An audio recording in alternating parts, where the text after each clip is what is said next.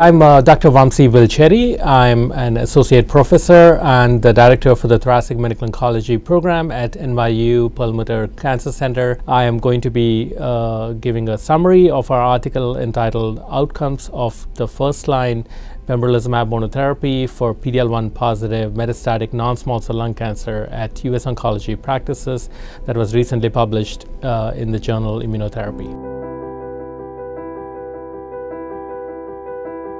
The aim of the study was to describe clinical outcomes of first-line pembrolizumab monotherapy administered at US Oncology Practices for high PD-L1 expressing, that is, tumor proportion score of at least 50% metastatic non-small cell lung cancer without EGFR, ALK, ROS aberrations, and good performance status of 0 to 1.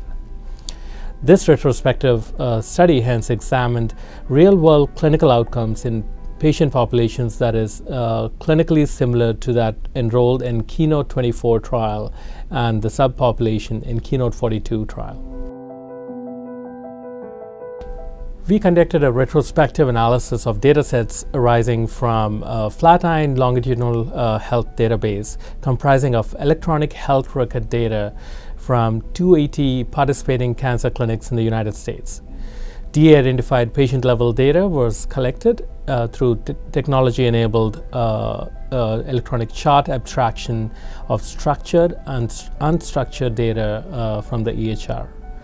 We included adult patients who received at least one dose of pembrolizumab at first-line therapy after pathologic confirmation of stage 4 or recurrent metastatic non-small cell lung cancer with PD-L1 tumor proportionate score of at least 50%, and no documented evidence of EGFR mutation or ALK and ROS1 rearrangements. We restricted all analysis to patients with ECOG performance status of 0 or 1, and those with at least 6 months of follow-up after pembrolizumab initiation. 2 datasets were used. The EHR cohort included patients who initiated pembrolizumab between October 26th of 2016 and September 30th, 2018. The data cutoff used was March 31st, 2019.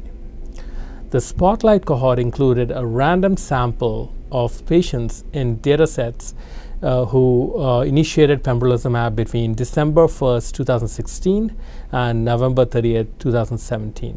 Data cutoff was September 30th, 2018. These patients were selected for enhanced manual chart review to collect real-world progression data, response data, and reason for discontinuation. The study endpoints included overall survival for both the EHR and Spotlight cohorts. In addition to real-world progression-free survival, real-world tumor response and reason for pembrolizumab discontinuation were evaluated in the Spotlight cohort. To provide context to these results, we also report overall survival and investigator-assessed progression-free survival and tumor response results from similar patients in the pivotal phase 3 trials, including KEYNOTE-42 and KEYNOTE-24, with patients' PD-L1 expression of at least 50%. The study included 423 patients in the EHR cohort and 188 patients in the Spotlight cohort that met selection criterion. The median age in both studies was 72 years, and almost 3/4 of the patients in both cohorts were 65 years or older. The EHR cohort included a greater percentage of men, 54% versus 48% in the Spotlight cohort, and a greater percentage of patients with ECOG performance status 1, 65% versus 57%.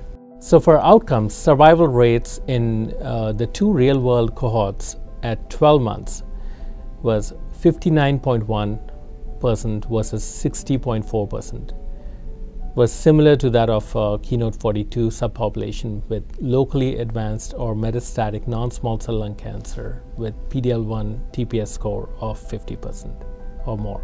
While median overall survival of approximately 19 months in EHR and Spotlight cohorts was shorter than the KEYNOTE-24 trial, which was 30 months. It was similar to that of the KEYNOTE-42 subpopulation, which was 20 months. Real-world progression-free survival, which was median 6.8 months, was similar to progression-free survival as assessed by investigators in KEYNOTE-24 and KEYNOTE-42 subpopulation with PD-L1 TPS score of at least 50%, with progression-free median survivals of 7.6 and 6.1 months.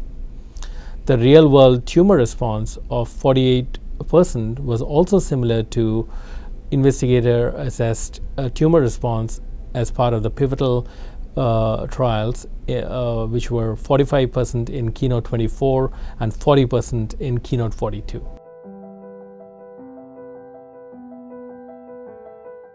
In real-world oncology practices, patients prescribed first-line pembrolizumab monotherapy for PD-L1 high, that is TPS score of greater than 50%, metastatic non-small cell lung cancer, tend to be older and include fewer men than in clinical trials, even after limiting to key trial eligibility criterion such as good performance status. The outcomes observed in this retrospective study, including overall survival, real-world progression-free survival, and real-world tumor response rate, were consistent with pivotal trial findings supporting the effectiveness of first-line pembrolizumab monotherapy in real-world setting.